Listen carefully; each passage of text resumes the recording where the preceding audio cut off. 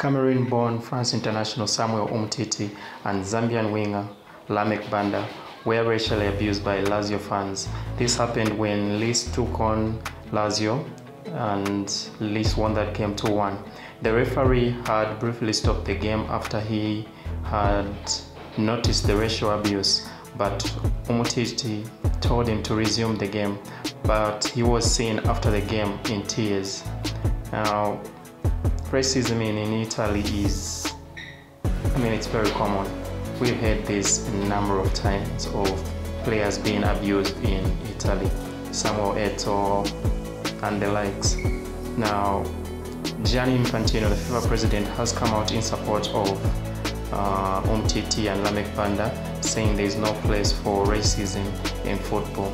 And the Lecce fans also showed their support for Umtiti and Lameck Banda by chanting Umtiti's name to counter Lazio's racist abuse. Racism in all its forms is disgusting and should not be tolerated. Here is the video of the Lecce fans applauding Umtiti.